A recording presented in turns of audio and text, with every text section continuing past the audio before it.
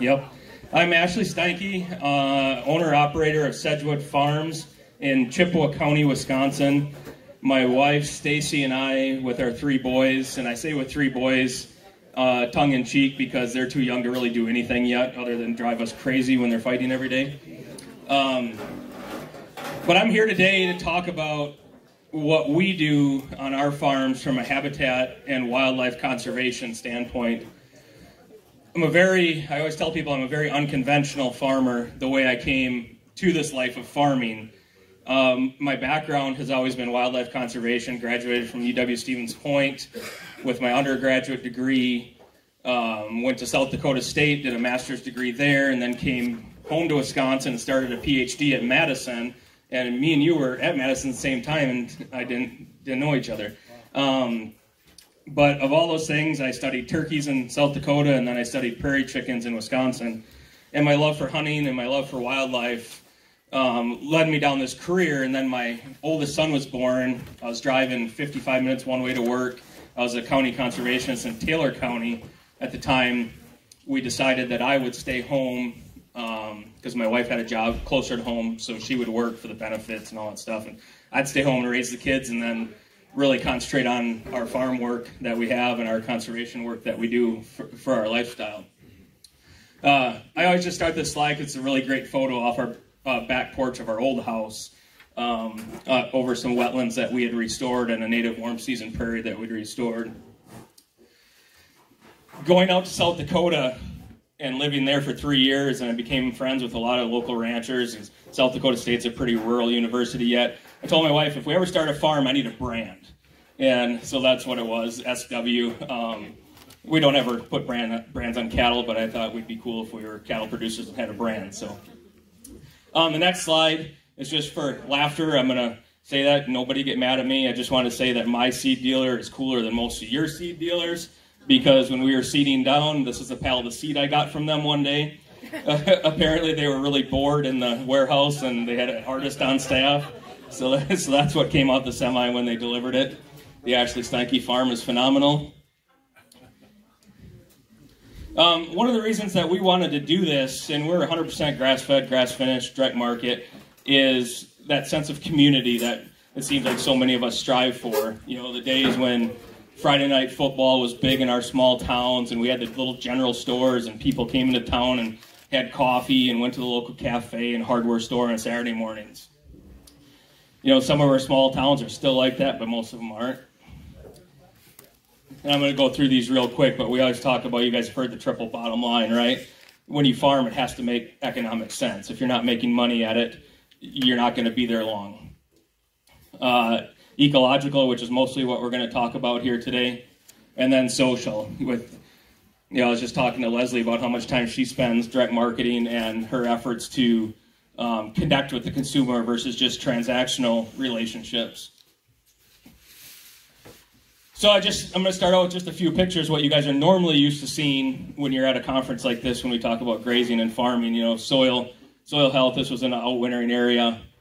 You just see how, with all the stuff going on that we got here. And then just the pictures of grass, right? It's what we're all striving for. And we have a registered British white cow herd. Doesn't look like British whites, right? It's a group of feeder cattle that we buy that we end up finishing. But here's some British whites, and believe it or not, these black ones are British whites. It's just a recessive gene where you get a few that are black. And again, just some steers on grass. An outwintering area, and as Jason mentioned, I have a very love-hate relationship with outwintering due to mostly white-tailed deer, because we have too many. This was my former life. I used to work at an environmental charter school, so we'd have students out helping restore wetlands and just do other things on our farm. And your token clean water pick. This was a 6-inch rainfall in July, and this was a little stream that we have running through our pastures. You can just see how clear the water is, and that's a old rusted-out culvert at the road where it leaves our farm, and you can still see how clear it is. But we're going to get here now to why I'm here to talk about what we do on our farm. But I'd like to start out with a question for all of you. How many of you all own a farm or work on a farm? How many government agency folks are in the room? So, raise your hand again. On your farms, how many of y'all have an area on your farm that you'd call less productive? Like a low area that's wet? Almost everybody in here has one of those, right? Yep. How many of you graze that? What's in it? Reed canary grass mainly? Yep. Some sedges? How many of those low areas that you guys have that you just raised your hand about, how many are ditched? I have ditches that a lot of people call them grass waterways running out of them to the nearest stream. How many have ditches in your pastures? So quite a few of you are like, yeah. So, but it seems like quite a few of you. So in Wisconsin, as of 2022, we've lost about 50% of all of our wetlands that we originally had on our landscape. Which means it's not surprising to me when I asked you guys that question of how many of you have wetlands, how many of you are ditched, a lot of your hands went up, right?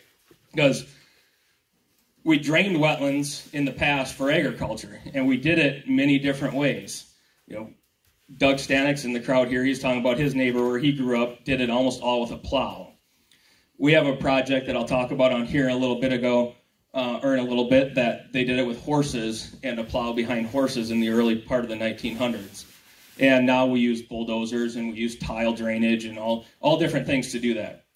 But we don't have to look far to wonder why our waterways are impaired and why our landscape's impaired when we've drained off much of that.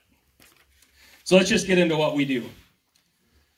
This is the first place that my wife and I bought in 2009 when we both finished college. And I remember walking it, trying to decide if we were going to purchase it or not when we were moving back to the Chippewa Valley. And we were walking through, and if you guys can see that pointer, I saw this ditch running through here, this waterway. And it used to run right down here to this stream. Another interesting tidbit of this farm is you see the stream coming here, and it's now going like this. Well, see this land right here and this land right here? In the 1940s, we were told historically, and there's a culvert right here that had a water control structure in it. The owner at that time had an idea that he could close this oxbow, this stream off, and in high water periods, he'd flood it through this culvert and then shut the door and raise fathead minnows for the bait industry back then. And, you know, it lasted for a couple, 3 years apparently, and then he went out of business on that. But here we have this degraded stream now, right? Because we've lost it. It's like 1,700 feet of original stream bed on the place. And right back here is a big sedge meadow that still couldn't be farmed, even with that ditch coming through here, and there was a ton of water running through here. So one of the first things we did is, and this was all grazed continuously by dairy heifers from a neighbor, and this was all grazed continuously, dairy heifers, and the stream banks were eroded. But the first thing we did is we went in and we made a scrape right here to get borrow material to fill this ditch from right here down to this stream. So now we flooded all of this wetland. We have a little wetland right here. This wetland was designed for the water to run through here real slow and then eventually run back out. And then we sprayed all these areas out here out of the native or non-native cool season spotted knapweed and turned it back to native prairie or native warm season planting. This is what it looked like a year and a half post-restoration. You start getting some swamp milkweed in here and a bunch of other good, but this is the water in that scrape. This is a look down on this sedge meadow. We were starting to get reed canary grass that was coming out here, and we eliminated that just by putting more water on it and restoring the hydrology of that area. And this is a part of the native prairie planting that we had in here. And that's another picture right there of late summer on that. I think this was 2 years post-planting. This is in that sedge meadow. It was, when we first bought the place, we could walk across it in Crocs and sandals and not get your feet wet, right? And this is what it looks like now. And a pair of sandhill cranes took after a muskrat hut soon after. And I don't know how many of you know that. It has 2 chicks in this picture. About 100% of the time, one of those dies. The one actually kills the other one. It's called civilcide in cranes, which is a very interesting evolutionary trait that they have. And just another reason that we like doing this is that scrape we were talking about. We had a family birthday party, and all the kids and family are ice skating on it. So we basically created our own fun right in our backyard on that. So this is our next project. In 2010, we were driving around, my friend Chad and I were driving around. It was right before the opening weekend of duck season, and we had, I don't know how many remember 2010, but we had like biblical floods that year. We got like 12 or 13 inches of rain in the middle of September. And normally we hunt the Chippewa River for opening day, and you couldn't because it was so dangerous. The water was so high. So we were driving around, and we found this place, and it was flooded, of course, and in September, it's a different picture. Obviously, the corn is up 8 feet, but it was full of mallard ducks that were on one corner of this. And we stopped by the farmer's place, and I'd known that farmer from growing up in that area, and he said, you know, I've always let you hunt geese on my fields, but I like having the ducks around, but if you own that, you could hunt it yourself. You don't even ask anybody. And here it is, 2010, we're fresh out of college, not any money, and I kind of laughed, and he said $1,200 an acre. And I was like, that seemed like a pretty good price, and that was at the high grain prices. So I drove home, and I told my wife, I said, we just bought 160 acres today. And she's like, you did what? And I said, well, I haven't bought it yet, but I'm going to the bank on Monday because I think this pencils out. We could rent it to a grain farmer who's already farming it, and it would pay the entire mortgage. And then I knew it was ditched and tiled, and I said sooner or later we could do something with that from a wetland standpoint and at least make our money back on it. So this was the spring. So went to the bank, and the guy's like, well, this seems to make a lot of sense. We could get a 5-year deal from the farmer. It paid the mortgage on it, and then we had a little extra cash to pay the property taxes on it after that. So he gave us a loan, and we bought it in like a month after that. And this is the following spring, and you can kind of see these are ditches right here where this water is. See right here, and there. And this is 120 acres on the front. There's a 40-acre piece in the back that we actually were able to trace down the old landowners' grandkids and learned a bunch of history about it. And they talked about that their grandparents had ditched it with horses and a plow. And one of the cool things when we started restoring this, we found an old horseshoe in the field. So we still have that on our mantle right now. We picked it up and it sits on our mantle, as sort of a reminder of where we've been and where we're hopefully going. But what we ended up doing on this, we initially thought a WRP project, which is a Wetland Reserve Program, which is administered through the Natural Resources Conservation Service. And it would have qualified for that, but our background in wildlife and wetlands, my wife was working as a wetland consultant, we decided to do a wetland mitigation bank on it. And so we started going through that process, which is a long process, but wetland mitigation banking, what it is when companies destroy wetlands, they have to replace their loss in a bank somewhere. So if they destroy an acre of wetland at that time, they had to replace 1.2 acres. So they would buy, you were a banker, and you could sell them a credit. And you still own the land, that satisfied their regulatory requirement from the Army Corps of Engineers and DNR for their project to go forward. So that's what we ended up doing. We ended up constructing all the restoration, broke all the tiles, filled all the ditches in, and this is, it sounds easy, right? We actually had to hire an engineering firm to do that as required by the Army Corps of Engineers. But this is the following April after snow melt after we did that. So it was a dry field with just water in the ditches to water spread out across this whole site. This is a cool part of this site too. This was all non-native reed canary grass. And this was the summer of 2012 in August. And you guys remember 2012, right? The last big drought that we had.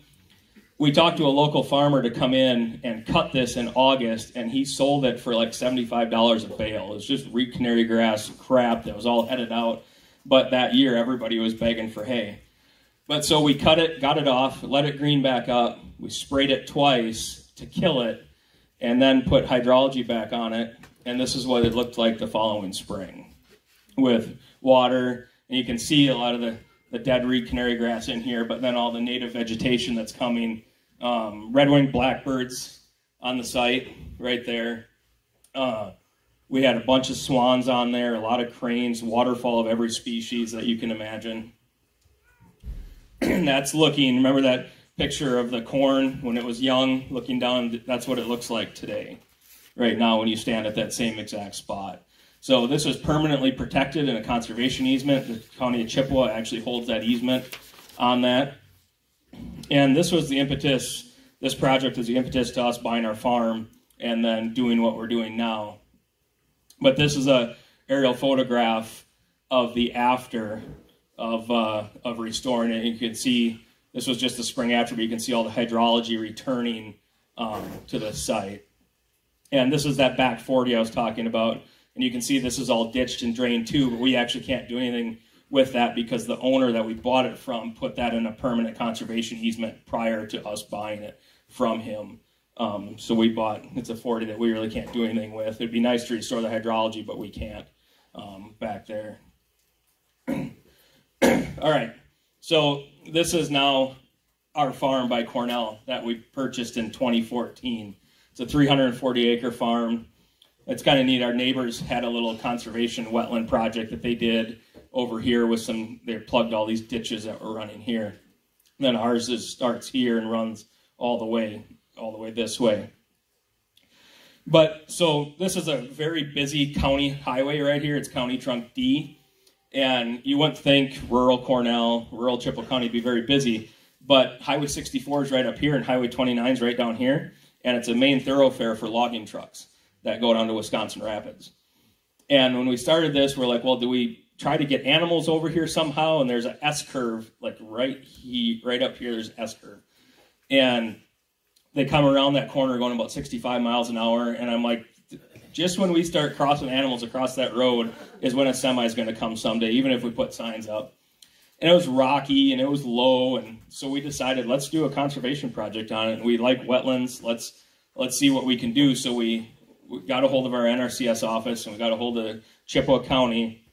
And I should say, like, a lot of this stuff has to make sense financially too, right? And we're not afraid to use farm bill programs because that money's there for a reason. And if we don't use it, somebody else is going to use it. And if we have land that qualifies and it makes sense financially, we're under the impression that it's a pretty good thing to do. But so you can see this main ditch running right here. And there's a ditch that ran through here, another ditch right here, 3 ditches right here. It's just so common in this area that's like that.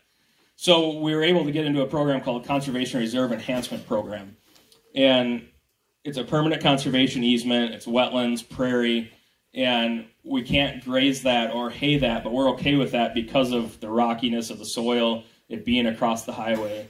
And we just really like having kind of set-aside areas on our farm that is for wildlife. This is a picture of Lauren. We hired Northland Excavating to do all of our excavating work. And this is a picture of him and his dozer filling in ditches. I think this one took 2.5 days to do, and it's 47 acres. But this is the following spring then of when snowmelt happened, filling up the various wetlands. There's now 9 wetland basins out in this thing. And it was corn stubble that we disced to get it ready to seed it to native vegetation.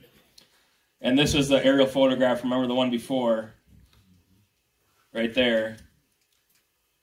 And this is what it looks like now with the different wetlands through there. And these look like ditches, but they're trails that we mow through it just for access and using them as burn breaks when we introduce prescribed fire back onto the place. But you can see all these wetlands. This is the biggest one right in the middle. This was a picture of the 2 springs after we restored those wetlands. So this was all dry, and now we have, I think we've had like 17 different species of waterfowl using these wetlands just on this field since we've done it. A lot of Canada geese that we have using this. This is one little corner of the field that we left out because we had to leave a little 3-acre piece out. And this is my 2 oldest boys picking up deer antlers out there that shed. So it's a nice recreational area for our family. and friends that come out and hunt and just spend time outside. And these two boys think the world is the greatest thing when they get to find antlers like that laying out in the fields.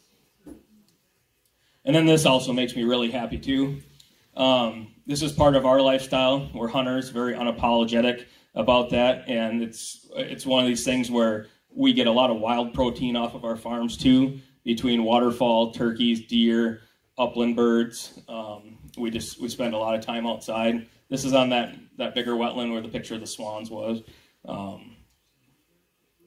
right, so moving on. Now we keep going to the west on the rest of the farm, and we're going to start.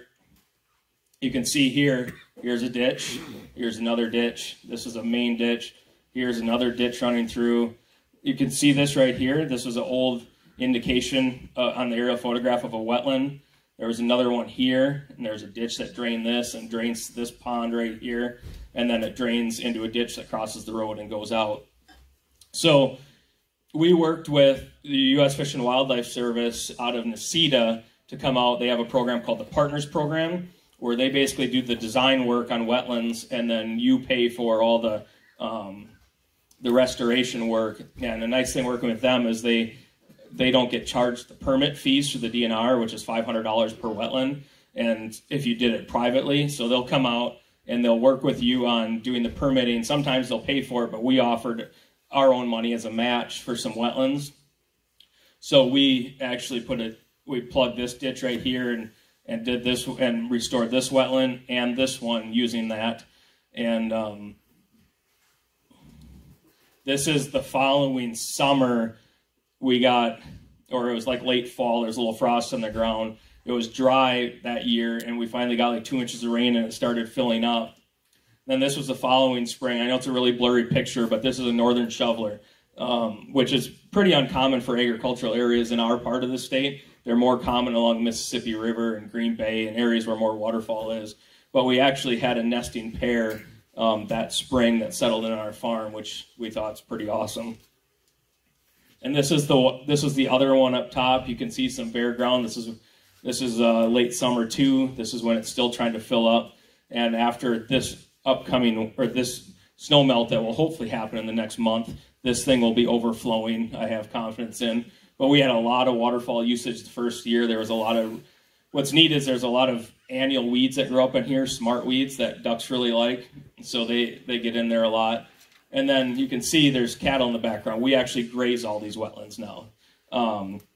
Those two, and then there's 3 other ones that we've restored that I didn't show, that we run our cattle through, rotational grazing, moving them once every day. So, I know people say keep them out of the water, but I don't. I let them in there. I just give them a break of grass, and if the wetland's in there, they can go in there.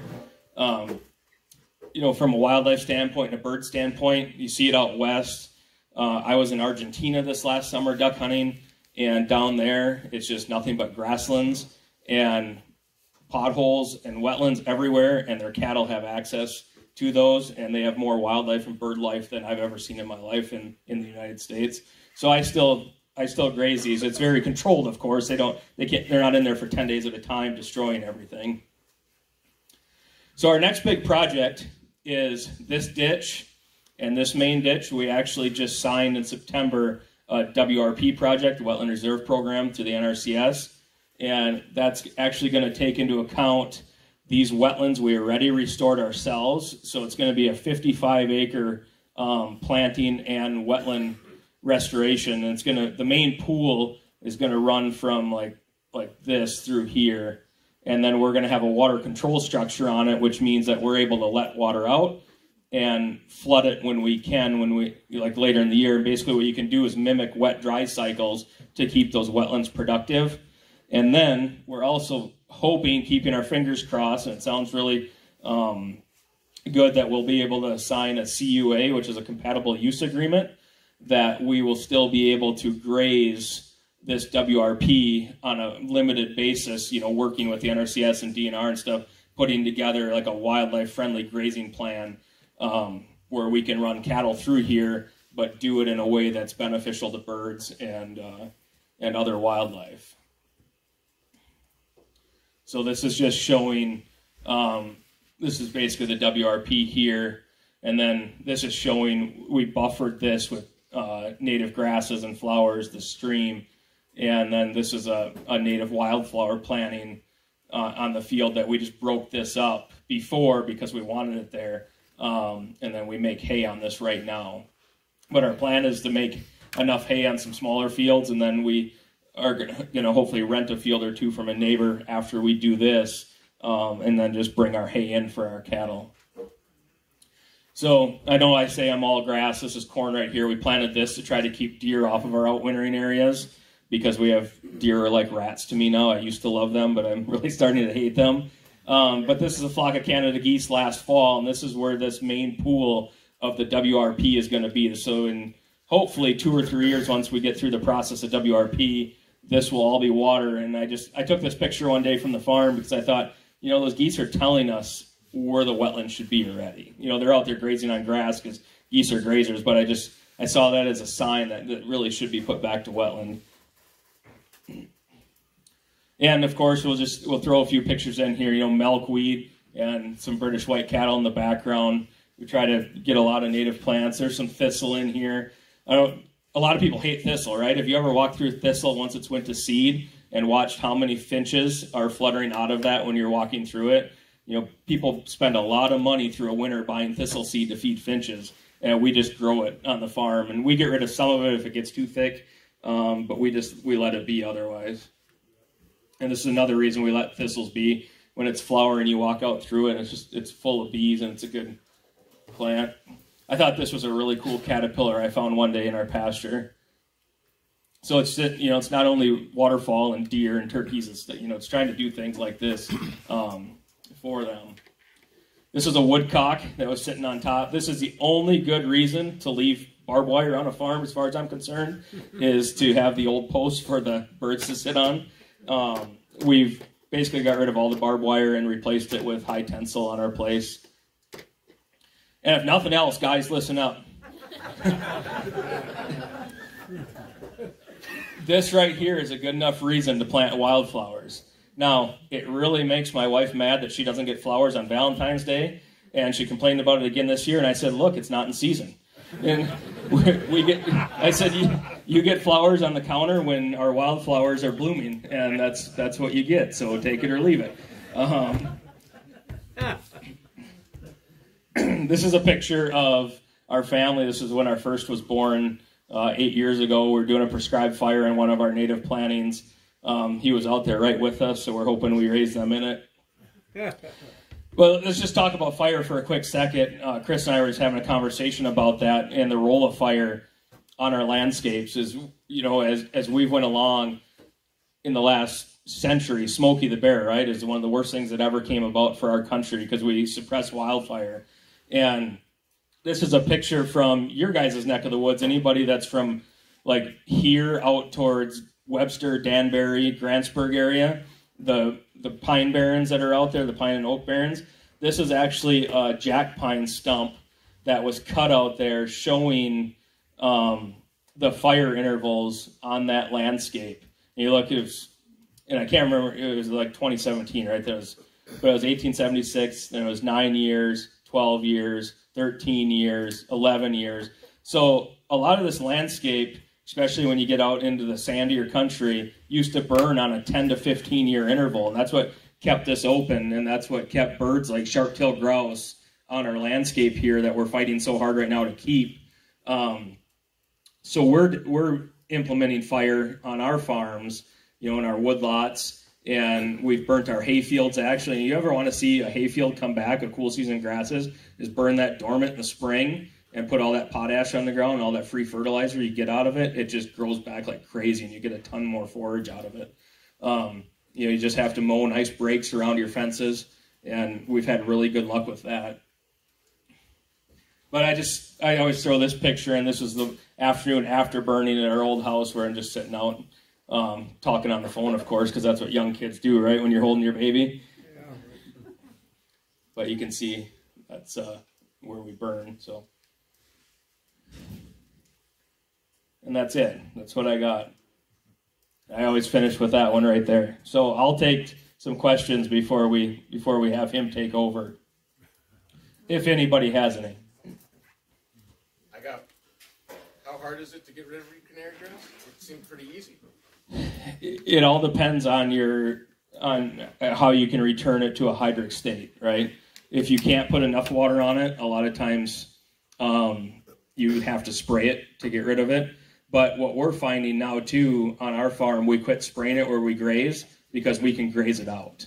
And we can graze it out and get that wetland back to native vegetation, to the point I even was able to. It was a really good deal for me. There was a couple from south of Eau Claire that were restoring a wetland. They had a lot of reed canary grass, and they asked if they could borrow some cows for the summer. So we took 4 cows down. It doesn't sound like a lot, but we took 4 cows every spring, dumped them out in their pasture. They rotationally grazed them for the summer, and I got them back each with a calf on their side, and they grazed out their reed canary grass for us. So, and I never had to go down there. They took care of them. When they had calves, they were down there checking the calf like 8 times a day, and they were even mixing up stuff like lavender oil and some other stuff and spraying their sides when they thought the flies were too bad on them, and which I thought was pretty interesting. But for us, it was free grass. But for them, they got a really nice, high-quality wetland vegetation community out of it. On those restored wetland areas where the native plants are being recovered or reestablished, what kind of forage do you feel your cattle are getting from grazing those areas, and how do you manage it? So on the native stuff and around our wetlands, disclaimer, I'm not grazing warm season grasses yet. That's my next project to do. But on our wetland stuff, I'm just grazing it like normal and managing them cool seasons like that. But I think once we get to warm seasons, what you have to do is graze them a lot lighter and perhaps once a year, and leave a lot higher residual on that. You know, if you're grazing native warm season prairie, you might only take it down to 10 inches and get your cattle out or whatever animal you have in there, and then let it rest for an entire year after that. Are the sedges coming back? Sedges? Yeah, so the question is, are sedges coming back? And on our places, the sedges never left, but they were crowded out by reed canary, and now it's a solid sedge and wetland community, native wetland plant community. Did you have to get any special permitting to prescribe burn on your property? And then also, have you ever burned the piles after bale grazing, the left behind hay? So the question is, do we have to get any special permits for prescribed fire, and have we ever burnt the leftover hay in the field? The first one is, the answer to the first question is, it depends on where you're burning at. Some townships require you to get a permit, and then you have to start at a certain time of day to make sure it's safe with relative humidity and winds and all this other stuff. And then there's some townships where it's the Wild West, light it up. But in the spring, I moonlight for a consulting company where we do prescribed fire, and we always make sure we call dispatch before we start anything, just to give them a heads up that there's going to be a fire and there's going to be a big smoke column going up, so they don't. But undoubtedly, when we do that, we have cops and fire trucks show up all the time because somebody calls and they haven't communicated to their deputies and whatnot that that's happening, and so they show up. The second one, I have not, but I don't think that'd be a terrible idea. But I just wonder how hard it would be to get them started if it's wet hay that's all compacted. Have you done that? I would think it would smolder for a really long time. Anybody else? Nobody? Well, if anybody, my number's wrong in there, it's 6355. They have 6356. But if anybody ever wants to talk about wetlands or what you could do to have wetlands on your place, trust me, it's really cool to be able to be on your place and watch birds and swallows and everything else on top of your wetlands. I'd be happy to talk and look at your place and help you out however I could.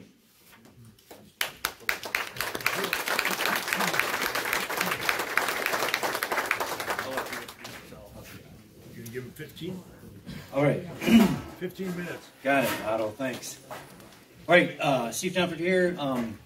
I farm in Zumbrota, Minnesota, Goodhue County. We do corn and beans. We run about 800 acres total. I remember as a kid kicking the cattle off the farm. So, but since the 1990s, I've been doing restoration ecology. Prairies, thousands and thousands of acres, prairie savanna. They're the same thing, basically. That's another story. But back in the 1990s, started working with Todd Churchill a little bit down in Cannon Falls, Minnesota, 10,000 Hills or 1,000 Hills Cattle Company, the Lawrence brothers, meat processors down there. It's like, shouldn't prairies be grazed? And then I went back to school and got into it. And it's really basically, there's not a grassland, wet grassland, savanna situation that should not be grazed. And by not grazing them, we are losing the systems. I had a good talk just earlier that I've come to the point where invasive species, you've heard of those in plants before, right? You show me an invasive species, I'll show you a nitrogen problem, but basically that nitrogen problem came because we took the grazing animals off the land. Could you repeat that again, that statement you just made? The invasive plant species are literally, I can model them as being an outcome of taking the grazing animal off the land. And the model's so robust, it's like when I show it to other people and walk it through, it's like, oh yeah, makes total sense. The statement before that about there shouldn't be any... There should be no grasslands that are not harvested at some point. Otherwise, they won't be grasslands. So that's how critical grazing is. Lynn wanted me to just go through all these, and I'd love to see on your evaluations written down so we can increase this list right here. Ecological and social ecological benefits. I'm coming from the Ecology and both. Being a UW-Madison guy, we got a lot of social down there. Carbon sequestration, soil building, nutrient regulation, wildlife habitats, like Ashley said, birds, smaller herbivores, salamanders, frogs, turtles, insects, graze obligate vegetation, nutrient cycles, water purifications. These are some of the benefits that we get from grazing versus not grazing. You show me a prairie that's not grazed, I'm not interested in it anymore. Okay? These are the ones we got to communicate to our customers. Yep. And on your evaluation sheet, if I'm missing something on the ecology side here, put it down there because I want to build this list. I keep wanting to write a couple books. One would be the catastrophic regime shift of our savanna ecosystems, and really goes through a lot of what we're talking about. On the social ecological, local healthy foods. My grandfather was a butcher. His brother was a butcher in the other town, Zumbrota, Pine Island. I come from that kind of family. Jobs, grazers, infrastructure, processors. So these are all the jobs associated with, look at all these booths we have here. It's all jobs. Fewer pesticides, water quality. So that's the social ecological side of this thing right here. So here's one of the premises that I'm throwing out for you guys, because you guys are very experimental. The Grazers are an extremely experimental group of people. One of my heroes in ecology, C.S. Halling, brought us resilience. So many other things. He passed away just a few years ago. On his epitaph, it's like, experiment wildly. We need more people doing different things to sit and thinking outside of the box. And as long as you've got some good assumptions, I wonder, I've been looking at this for a long time. Let's try this. We need more of that. Tragically, with our crop farming, we're basically handing a sheet of paper and told us what to do every single year, and we just drive the tractor across the land. And then, kind of crazy. These are all different types of grassland savannas in the world. They're all graze-dependent ecosystems, graze-obligate ecosystems. 35 million years. And so my premise is, what can we pull from this 35 million year period of evolution and refinement by the second law of thermodynamics, returns on investment? What can we pull from this to inform us going forward? And that's what kind of Ashley's poking around with that. That's what he's kind of doing on his place. The most critical aspect for maintaining savanna grassland ecosystems is biomass harvest. I try to go through everything. I'm like, okay, what's really critical? Fire, haying, and grazing. Of course, this wasn't part of that. This is just a mimic. But some of the most diverse grasslands in the world are hay fields that have been hayed for hundreds of years over in Europe. Their biodiversity is what kindergarten students know 52 different types of flowering plants. In Sweden, Transylvania, Romania, where they still hay like this. Can you imagine that? Hay, as you guys know, I've seen a lot of hay bales in here today, is critical. We actually could hay some of his CRP and get the most wild diversity out there ever, and then feed that to his cattle. So we just spoke at Marble Seat, Tom over here. We did a 4-hour university class. And so one of the things that we really talked about, can we brand that? Can we get that on the grass-fed label, what Ashley's doing? Just say native fed, you know? And can we brand that? And you know, I'm not even saying certify it. I'm just saying branding it to start with. General Mills comes along, they want to pay me money to certify it. 35 million years. And basically we can say of all the terrestrial ecosystems, forest, tropical rainforest, coniferous forest, they're all so far behind and lacking in their ability to take sunlight energy in and transition it into animal tissue, plant tissue. Grassland savannas are the ultimate, the most recent, the most powerful. When I say powerful, I'm using that from a thermodynamic sense, okay? So anyways, it's the ultimate model of, it's Gaia's, best example of it. What's really interesting is we look at, let's go back into dinosaur time, the vegetation was not edible, and when the mammals came on Earth after the meteorite hit the planet, it took about 20 million years for it to come together, but the vegetation became highly, highly edible. In the face of mammals, what's going on there? Returns on investment. I'll become more edible, you can eat me, now we're cycling nutrients to the benefit of the water, of the soils. Isn't that interesting? And then all of a sudden, like, oh, it makes sense. So it's kind of an interesting thing. Keystone species give lots of room for these I think of my pastures, my CRP, we have 100 acres of CRP.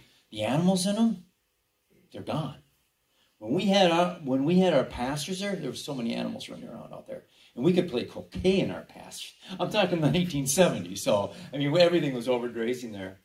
Whoa. Yeah, that's the Arctic tundra. What's an Arctic tundra? It's a grassland, right? And there's the great, some trees. It's a savanna, right? So the whole plant, Serengeti, how can we mimic what this process was? So I spent a lot of time trying to figure out what it looked like. And that's hard. I'm just like, I read these stories from this guy here, Osborne Russell, really good book to read. He was a journalist, Philadelphia Inquirer, and he lived in the mountains in the 1830s to like 1840, mountain man out in Idaho. We don't even know where he was. But just basically, some of these lines in here, bison everywhere. Grass is beautiful. Theodore Roosevelt National Park. You go to these places, you can learn things too about how it used to be. The William Hornaday, I think 1889, is studying the end of the bison at this time, all the different migration routes out here. So much we can learn. Trees. This is over in Europe. 6 adult bulls escaped one winter. These are European bison. 6 adult bulls for 3 months escaped into the forest, I put parentheses around that, and killed 3,000 trees. In 3 months, 6 bison, they stripped the bark off them. Ash trees. And the oaks are like, thank you very much, bison. So it's like how much, even to the point where what we call forest, I would say 90% of what we call forest and protect as a forest ecosystem probably wasn't forest at all. Kevin Mahalko's got some nice forest on his property, one of the rare events I've seen, but most of it is not. They were more savannas. Here's a floodplain forest right here in Theodore Roosevelt National Park with bison. Look how healthy that looks. There's nothing here. This is down in the Minnesota River Valley in St. Paul. There's nothing here growing on the ground. There's nothing edible. It's bare soil. Thank goodness the beavers are working. Oh, they killed the beavers because the beavers are cutting trees. Oh. I know. It's like opening up. Look, that's theater. You can camp right there. You can camp right where the bison are walking through. Different structures like this. We talked about grazing lawns. This is a classic thing. A lot of old pastures. When I was a kid in the spring of the year, before the people put their cattle back out on them because it was too wet, they knew that those cattle would go in and graze that grass down in the spring of the year. That's where the ephemerals were. Pastures full of ephemerals. And when these guys senesced and went away underground again, that's when we put the cattle. We really believe the writings over in Africa, it's like, oh no, those are graze obligate. The grazers come at one turn, and that's what we see in native grazing. They come in the summertime, into the shade, hang out, and then they disappear again. Okay? And these flower communities are completely designed based on those grazing periods. Ashley went through this right here. No duck's going to get in and out of that pond. No turtle, no salamander, no frog, all those cattails. But here comes the grazer, and boom, now we can get in and out. And the diversity goes up.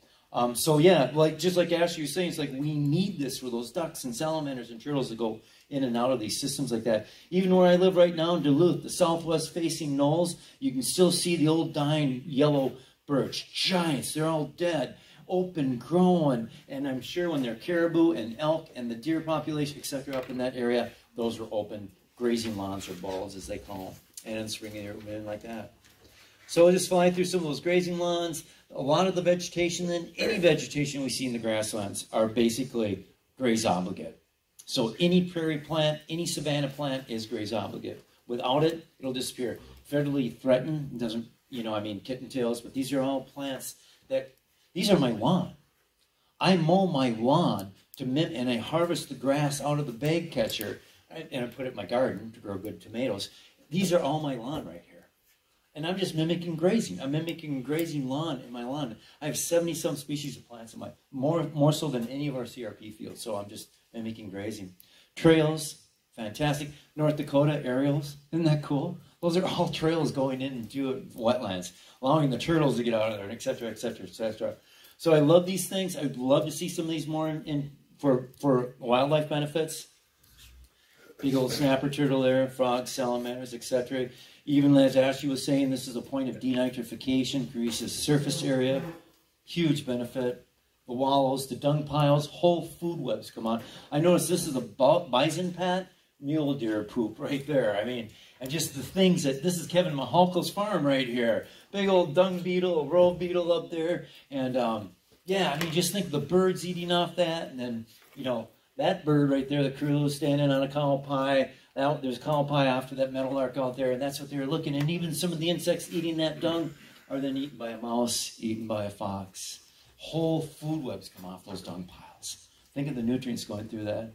Of course, we know the birds. Laura Payne worked with you guys a long time ago. She did a lot of really nice work. Some birds like intense grazing. Some birds like very little grazing. I kind of lined them up on the spectrum up here.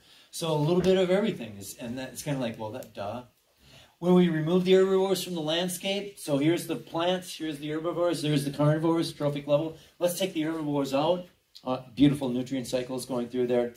We get a whole collapse. The carnivores collapse. The nitrogen just recycles around, keeps building up from the atmosphere. Pretty soon the trees start going really fast, weedy, nitrogen-loving trees. In a little bit, no more grasses, no more flowers, just weedy, weedy trees. It's so inedible that we can't even graze anymore. We've gone through a complete catastrophic regime shift. Notice back when we were grazing, the carbon's going into the cycle, the nitrogen's going into the atmosphere. 80% of my lungs is filled with nitrogen right now. Let's take those, boom, there it comes. Wow, there goes the grass. Look at the root systems, okay? Carbon's now going out of the atmosphere, nitrogen's going in. We're enriching this system to the benefit of these weedy trees. So anyways, that's kind of, and even up in northern Minnesota, I really wonder how much of that area looked like when we had the moose and everything else up there. That's Isle Royal, 800 moose and 30 wolves. And this year, look at that. You go to Ely, Minnesota now, where the moose have been eliminated. You can't walk through the woods. How could a moose get through that? So again, herbivores begin herbivores. You take the herbivores out, wham, can't even deer hunt up there anymore. So we call that catastrophic regime shift. So I'm going to skip ahead. Oh, this is in Bloomington. I just want to show you this picture. Let's leave it here, and then I'll skip ahead, and I'll just show you quickly how we might do some of this stuff. This is a shortgrass prairie right here, shortgrass savanna. 7 years ago, we took the herbivores out of there again. Okay? First time we did it, we killed all the herbivores and starved the people to the reservations. And they took their fire with them. Bam. Settlers came in, set up their fences, boom. And then we kicked them out. It's a national wildlife refuge right now. There's not enough food in this system to feed a deer mouse. Because we took the animals out and we also took the people out at the same time. So that's kind of a really interesting thing. Me as a big ecologist, when stuff like that happens to me, I was like, wow. A lot of these plants that do come in, the high nitrogen, we go through that. 2 minutes, got it, okay. So this is where I wanted to go. This is kind of what we're looking at right now. We're looking at literally grants. We got some people from Marble Seed that have come up and say, I want to try some of this stuff, man. NRC grants, there's a SARE grant type situation, native fed, and that's what we would stamp Ashley's cattle products on type of situation. It would be branding, it'd be, you know, in addition to organic or grass-fed, and we're looking at 10%, maybe it's 20% of your product is native fed. And it can include haying. I'm trying to make this easy for us farmers out here. It could be public and private lands, 10%. Coming from native fed. It comes from the Isle Prairie strips, but we're going to work it 1 minute. Can you sell that to Wisconsin DNR? Because they're the ones that got a lot of land. And I just called up, what's her name, the other day? Mary C? Yep, and Mary's going to get back to me. She called me back up and said, let's talk. And so, yep, I think Wisconsin, people from Marble Seed that say, hey, I've got this, and they're Wisconsin people too. So I think we can get this going. Thank you. We're going to work this land. Instead of just having the flowers there, let's work it to keep the flowers there. And it can be hay. That's a 80-acre site I hay for prairie. And the quality of the flowers that increase in those hay areas, and the nitrogen is going down, about 100 pounds per acre per year type situation. So in Minnesota alone, 1.3 million acres in wildlife managed area. Most of these sites need to be grazed again. They've really gone backwards, okay? We need a new set of metrics. We're measuring right now the quality of these sites by flowers. What about insects? What about birds? I mean, it's just like flower-centric. I just wrote our DNR. And I'll just go through quick, like some of the stuff. It's limited by how much nitrogen's on the ground and too much shade. Too much nitrogen, old barnyard. These areas here, as Ashley knows, are more difficult to restore. I'll come up to Haines, a great way to do that. Ashley, this is a fire I did myself just on our farm, 20 acres a couple years ago. My first night fire was a solo fire. Burning, we could do a whole thing on the benefits of your pasturing if we can burn them, like Ashley was just getting to. More and more Audubon for birds. Ashley and I talked about this right now. Audubon, the big bird people, are grazing more and more. And the program's called like Burgers for Birds. And Ashley just told me it's coming to Wisconsin. That's Florida, where they're literally putting the cattle into the marshlands to graze it out for bird habitat again. Too much shade is a big problem. This is an oak savanna, one of the most productive. Your cattle have got shade, you've got grasses. It is a grassland. And we do this work. I'll just show you this work, and then I'll be done. But this is 6 months. That's 6 months after we did that work in the wintertime. We use some big machines, feller bunchers. Again, we can help maybe pay for a lot of this work and get it back in productive. The red slashes here are trees I would have still taken out. We find that about 90% reduction of the trees is about where we get back to. We literally have to shock the system back. We can't go back to the edge of the cliff because we'll get blown off really quickly. These are some of the machines that we use right here. That poor golden retriever. That's the cutting head on that, 90-inch wheel, skidding it out. And in 6 months, we're ready to fire. We can put fire on that, and we can start grazing it. And these are city parks. You know, it's a 200-acre park. In the long term, it's like if you're going to hold it in that grassland system, you got to graze it. Or burn it all the time, but let's graze it. And now some of the city parks in Minneapolis are saying, yeah, we really do need to get into that. But I won't go through this. My farm, you know, here's on your farm. Maybe we find, just like what Lynn was saying and what Ashley was saying, it's those areas that aren't very productive anywhere. Anyways, that's where I can grow my best prairie. I can have past flowers and, you know, boom, boom, boom. So the rest of it's doing exactly the way you're grazing it, but we identify where those areas are. And then put a little wire up around it. Don't graze it until we give you the plans, get it established. Here's a long ridge. It's just, it's rocky and, you know, we can do savanna work too. I don't have trees in it, but, I mean, I do here, but the point is, savanna's a grassland, so we can do all this work in like that. And then here's your regular pasturing. And here's your prairie pasture, and here's your prairie hayfield. 10%. We brand that for you. And I think it'll really work well. Fiber brands in the back. I've always wanted to run fiber sheds in the back, and it would be just another thing. But I'm not going to go through how this is done, basically, because we're out of time. But, yeah, this is kind of the how-to. Maybe we do that next fall, Lynn. We go into how we could actually do this. Back, you can show us how to do it. This is actually a grassland that I do develop for all native grasses that we've actually come up with for some grazing people. These are 3-4 species of bluegrass that are native, that we don't have seed production. These are native bluegrass. We can have them in our lawns and our pastures. These are all native species we do not have in seed production yet. We can start seed production. Anyways. Drilling, and I think that's probably about my timeline. We'll get into fire next time, too, next fall. The role of fire, just like Ashley was saying. Some Angus looking at the fire, why we burn. Very critical to have that fire on the landscape. You have enough for another hour. Yeah, no. So anyways, I think the take-home message is this. You know, we're doing really good at what we're doing. What you're doing is beautiful for the landscape, the water quality, the soil, the wildlife, like that. Can we do even more? Even if we started experimenting with 10% of the land, can that be a fundable program that we get that going with? So, with that, the lights are on. Yeah, thanks a lot.